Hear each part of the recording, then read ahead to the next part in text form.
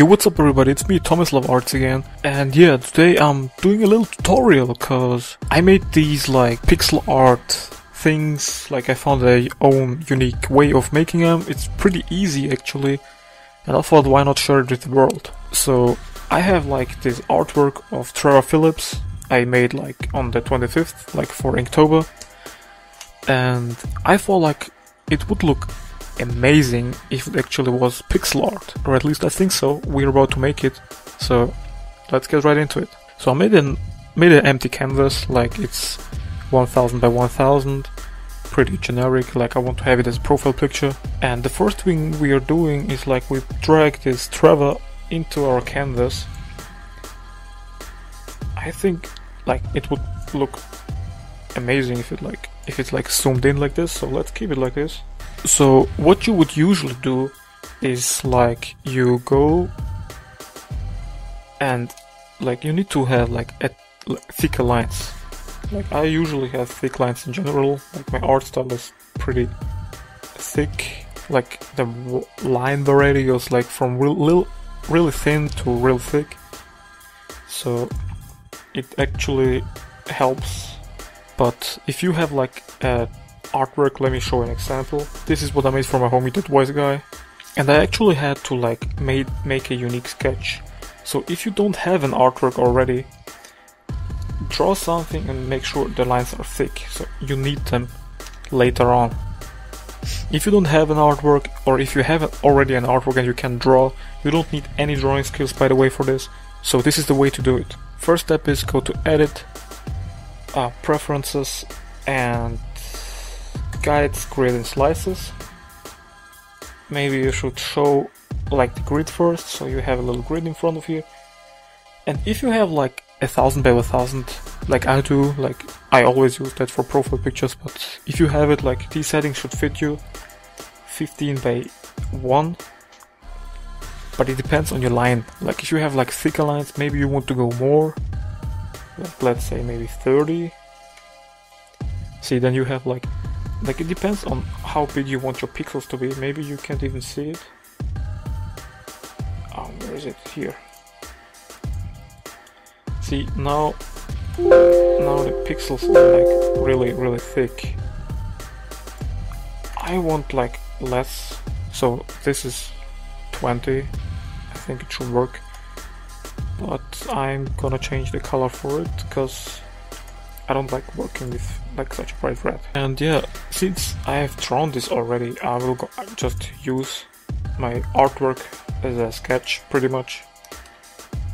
Turn down the opacity a little bit. Next step is go to window, view, snap to grid, and make sure this is on.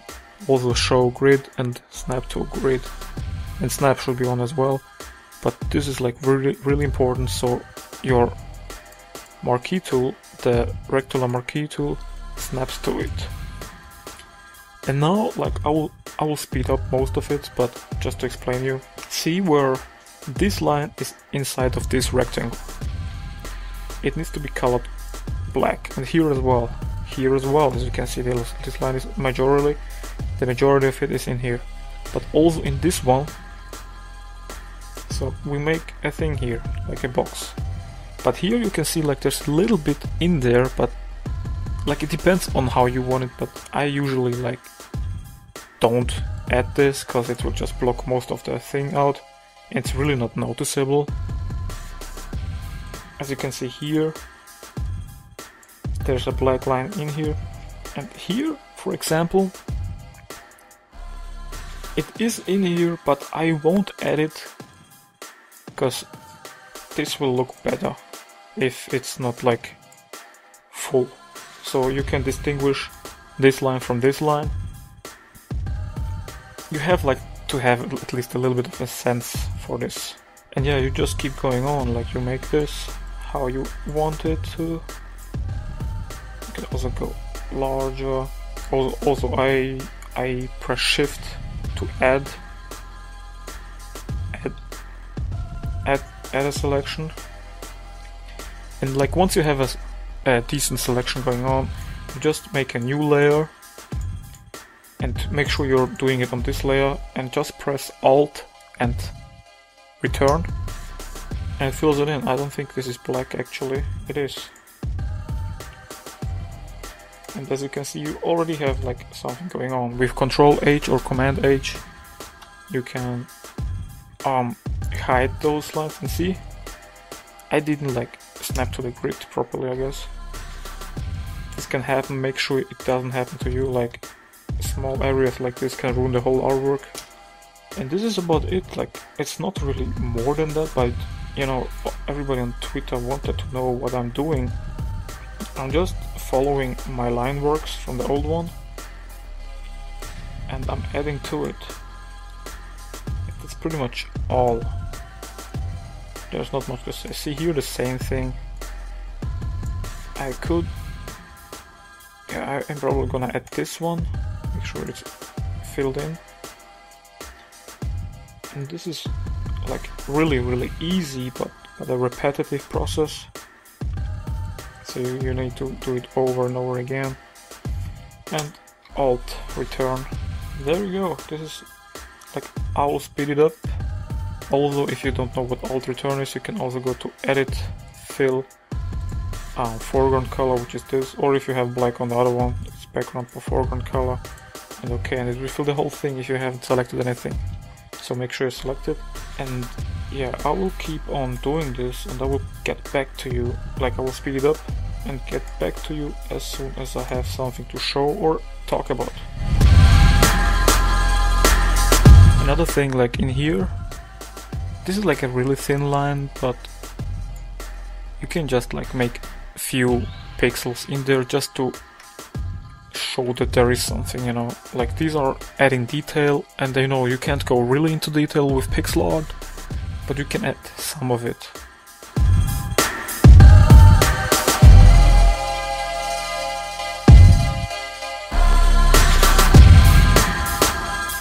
Alright, we got a little something going on right now. So it does look a little bit like Trevor from GTA, but it will show more once we have the color and shading in, which is like really important. Like, I know I'm not the best explainer, like the best tutorial making dude, but yeah, I think I do just enough of a good job so you can understand. So make sure, like, I just realized the thing with the line work, don't add like any line you have. You can, but I wouldn't suggest that. Only like the important lines, like see those detail lines. I don't think they are not that important, or here. This is not really important. I left a little thing here so you can see he has his car, but the color will really show like a few details more, and it will really pop. Like, you gotta remember what pixel art is. People back then didn't have enough space and enough room for details, so they had to be creative. So this is what we do now. We try to replicate the old style of art. So the next thing I will do is just take this artwork and put it over here, so I have like a little reference for color, so I can choose my pick thing, my color picker, and pick my colors. But I wouldn't suggest you to go with the base color. Do like the brightest or darkest color, and for shading I wouldn't suggest like a lot of colors. Maybe only the main ones, like 3 colors max for the skin. Like I have like 6 or 7 in here in that artwork, in the original artwork. Yeah, this is really not important. You gotta keep it like minimal. It's all about minimalism.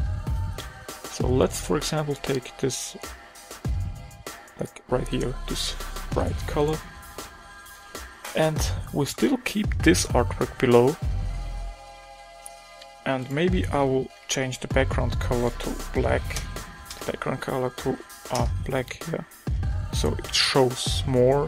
Like when we add the bright color, I have to repick it. You make another layer below the line work,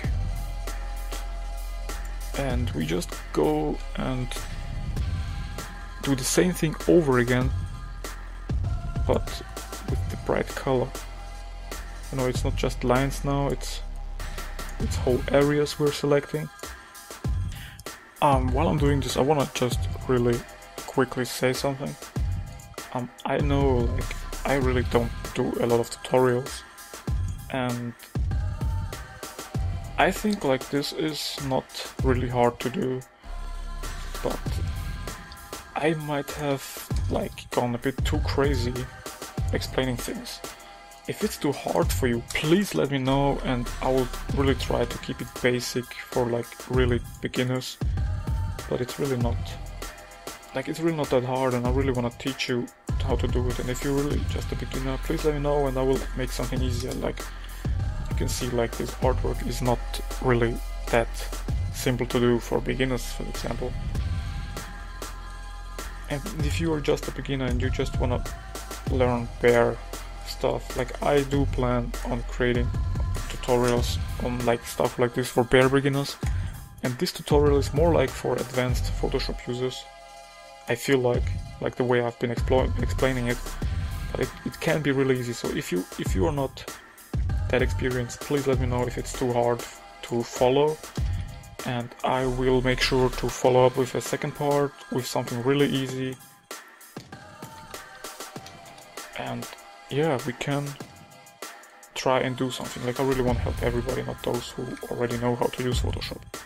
So please let me know, and back to the speed art. Okay, so once you're done with the first color, just pick a second color and like make a layer for it. Start putting in the second color, which I like. If you started with the highlights, go to the darkest shadow color you have or you want to use, and keep on doing like new layer and make the lines pop in like the grid, and start doing it same thing as before.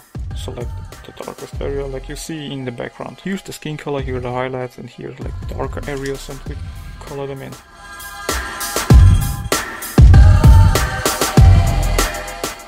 Alright, we are at the last color for the skin.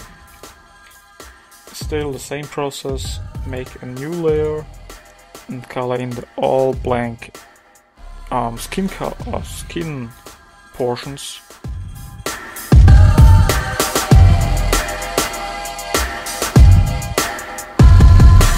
Like this was like a really fast pixel art compared to everything else I did, and really if I would like wanted to do it better, I would like add 1 or 2 more darker tones in there. Okay, so you can see now, like if I switch between them, it looks already way better. And you could also maybe go in there and add like white in areas like these, and it pops even more. So this is what I made. Like, let me see how long this recording is. I made this in legit 30 minutes. You can do it better if you take more time. And as I said, if this was too fast for you or too complicated, please let me know. I'm happy, like I would happily make another version with something simpler and explain it like easier for everybody to follow. Subscribe for more, and also the most important thing, comment below what you want to see, because I'm slowly getting into these tutorials. I think like I'm not the best at it, but I want to learn it. Help me learn it and tell me what to do next. Until then, peace out.